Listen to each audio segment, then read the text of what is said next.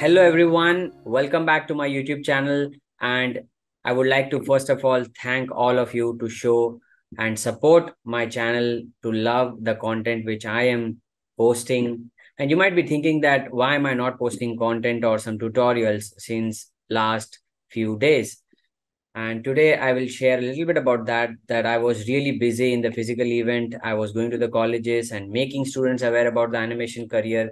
And I'm really grateful that I served more than 3,000 students to get awareness about the 3D animation career and also about Passion Animator, which is the first ever Indian Animation Academy to have international mentors.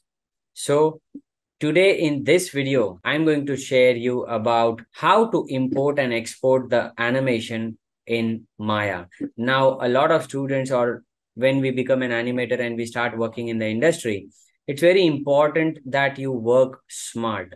And that is why you should know this. You should know how to export and import the animation and why it helps, because sometimes what happens is you have to do the same animation on some other character and you cannot waste your time doing the same thing again and again. So if you know this thing, export and import, you can actually take out the animation from one character and put it onto the other character. You cannot directly copy and paste the keys, but there is a different process, and I'm going to share that a secret tip as well in this video. So stay tuned till the end of the video, watch the complete video to know about the exact process. So there are 4 simple steps to do this and to export and import the animation from one character to other. So without wasting time, let's get directly into the video and understand how to do that stuff. If you can see my screen now there are 2 characters I have imported. I have done the referencing 2 times of the same character. Now, if you see the character on the left, that is the character which is animated. And if you see the character on the right, that character is not even moving. It's in T pose. Now, in this video, I'm going to share you how to export and import. So how can I actually put the same animation on this character? So the very first step you have to do is go to the plugin manager and actually turn on the option of anim import and export. Now, if you do it directly, sometimes what happens if you are doing it for the first time in Maya, this option might not be turned on and you will not see the option of export and import in when you go to the export import tab. So the first thing you have to do is check your plugin manager and turn on the anim export import. Now, how to do that? You have to go to Windows, then you can go to settings and preferences, and here we have plugin manager. If you go to plugin manager, this window will open, and if you see here, there is something called anim import export.mll. And if you see here, it's loaded and auto load. So both the options you need to tick so that whenever you open Maya, these options automatically load. Can you see here auto load? Auto load means when the Maya starts, this option will automatically get turned on. And when this option is on, you can actually see the anim export import option in your other tab. So now this is on. If you can see here, I will just close. And then now the second step is to select all the controls and hit the key on the first and the last frame of your character animation. Now, why this is important? This is important because sometimes what happens, you don't have all the controller's keys on the last frame or maybe on the first frame. So when you export the animation and suppose you want to import that animation on some other character, and if your animation is starting, suppose your pelvis animation is starting from 10, suppose here, if your pelvis is starting from 10, but you are watching, you are able to see one key on first frame. So what will happen? Your animation will get exported completely, but you might get confused while importing the animation. So the second step is keying all the controls on first and last frame so that you know that I have keys on all the frames. And you should not select your global, by the way. If you select your global, then your global will also have a value. So what will happen when you import the animation on the other character? That other character will also come to the same place. That should not happen. you should only do the global key when you need that other character to be on the same place. Until then, you should only export the other animation, not the global animation. So if you see here, I've selected all the controls without the global. I'll go to the first frame. I'll hit a S key. The last key is on 52. So I'm hitting a key on 52 S. First and last, I did the key. So this is the second step, and it's very important. This step is very important. Now the third step is to select your global. I'll select the global from which the animation I need to export. So this is the global I've selected. You go to File, you go to Export Selection. This is an export selection option. If I click on the box here, then a short window will open. Now here, the way I was telling you, right, that if you don't turn on the plugin manager option, then here, whatever you are seeing, the anim export option, file type, this will not be visible if that plugin manager is not turned on. Can you see here, anim export? This option gets away if that is off. So I'll select anim export. Then you come little bit down. Here you have precision, which you need to keep it on float. It's on float. Then you have something called hierarchy.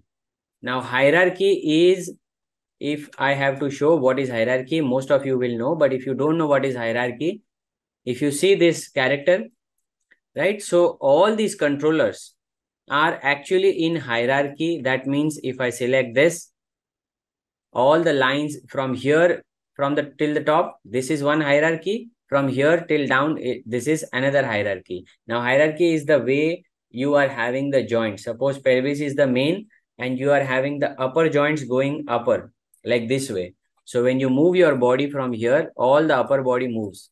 Can you see? And when you move the leg, complete leg moves. So now selecting the hierarchy, hierarchy should be below. If I select this, so complete thing, can you see all the controllers are highlighted when I'm selecting the global? So these all the controllers are in hierarchy with the global. So I'll select below. So when I select this, all the controllers which are inside this global will have the export thing. You don't need to select individual controls. If you select here selected, then only the selected controls will get exported. The animation of the selected controls will get exported. So I'll select below. Then you go to channels. Channels is you can keep all keyable. So whatever you have done the keys, all the keys will be copied. Now, if you select here from channel box, then can you see this is a channel box? Then again, only the channel box which will have the keys, where you're not having the keys, it will not get exported. And here time range. Time range, you can select all. All means whatever the animation is in your file, completely it will get exported. If you select start and end, then you can mention your start time and end time. That means suppose if I have to do this export from this category, start to end. So I can do first frame and 52. I can type here 1 and 52. Then my complete shot will get exported. Or else, suppose if you like only this much animation, if you want this much animation to export and put it on some other character. So what you can do, you can select a time range from 1 to 16. So you can type here 1, you can type here 16, and only 16 frames animation will be exported. Now again, when you do this kind of a thing, when you are actually exporting only few frames, then the first step which we did, you should have a key on first and the last frame of the shot which you are exporting. So if you are exporting your first to 16 frames, then the same thing will apply here also. You will have to hit a key of all the controls on first. And now if you are exporting till 16, that means 16 is your last frame for the export. So you have to hit a key of all the controls on 16th frame also, if you are exporting only 16 frames. It's not needed when you are exporting everything. But when 16 is your last frame, if 18 is your last frame, you have to hit the key on 18. That is what you need to be sure about. And then here methods and segments, you can keep it keys here. And then I will select export selection. Now export selection, wherever you want to save, you can save. I will just have here export selection. This is what I did earlier. So you can just rename it. You can just go and put the name and it will get exported. Now, if you see here, this is the global again, I will check. I think we missed some. So this is something. File, export selection. Whatever options you have done, it will be saved, export selection.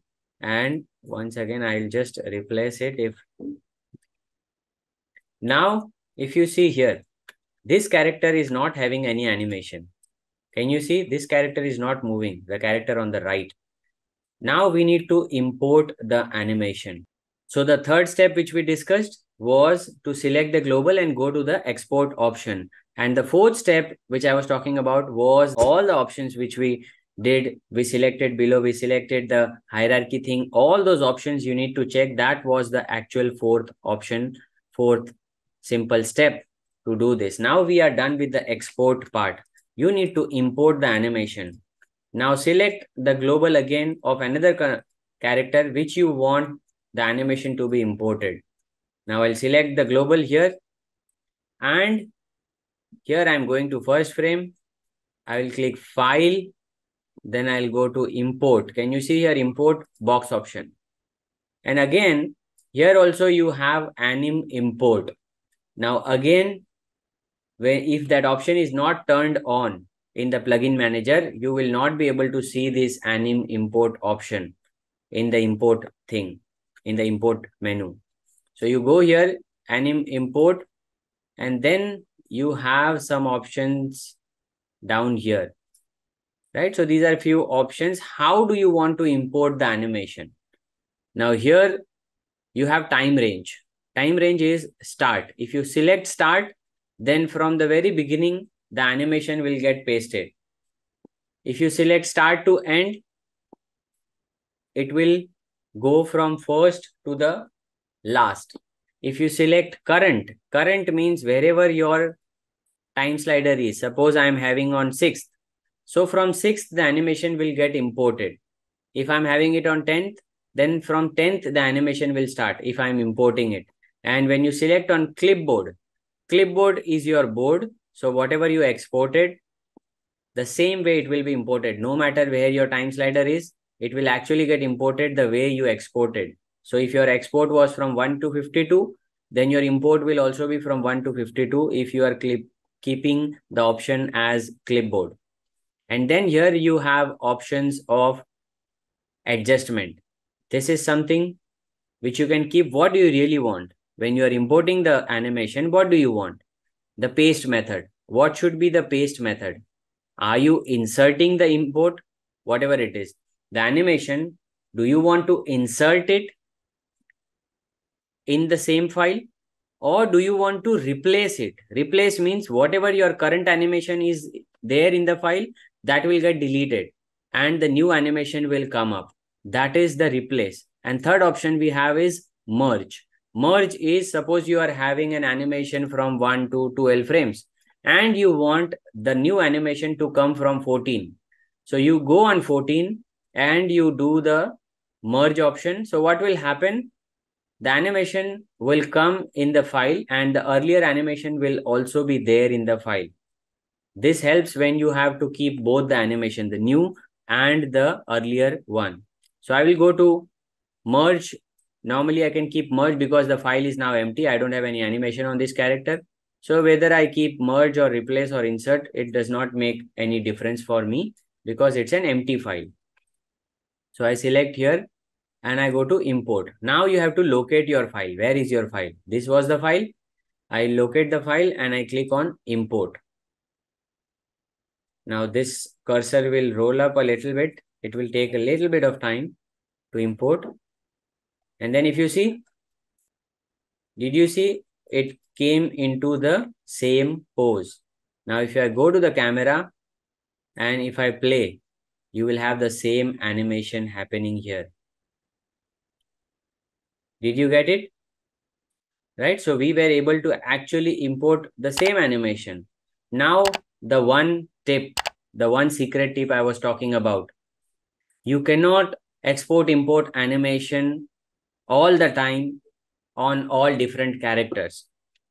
Why? Because every character has a different hierarchy. Now hierarchy is the skeleton. The skeleton is different for all the different characters. Some people do in normal way, some people do use some scripts. So the skeleton, the number of bones which are there in a particular character, or the controls, the setup of controls, that should match the setup of controls where you are exporting or importing the animation. So basically both the characters should have the same setup. No matter the model is different in look and feel, but the skeleton has to be same. Now how it can be same? Suppose if you watch any film or you watch any TV series. So in TV series, what happens?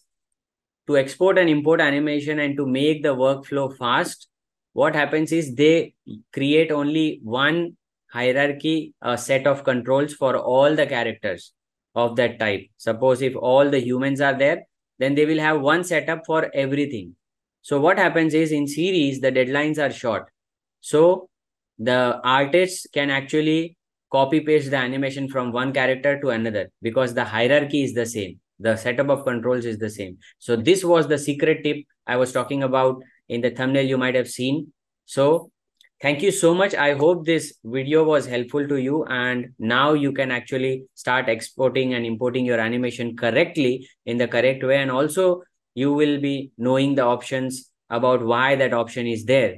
I have shared that as well, that why to use a particular option. So you will know everything about export and import from this video. So thank you so much for watching this video till the end, and I hope this was valuable. I'll come up with more such tutorials and videos. And if you're looking to seek personal guidance from me, or if you really want to apply for personal mentorship, then you can mention your name or you can mention Animator in the comment section. And we also have the Disney Pixar mentorship that we are going to talk about later on once you show your commitment in your comment box. So thank you so much for watching till the end. I will see you in the next video. This is Naresh Chaudhary, India's first passion animator mentor. Take care and God bless.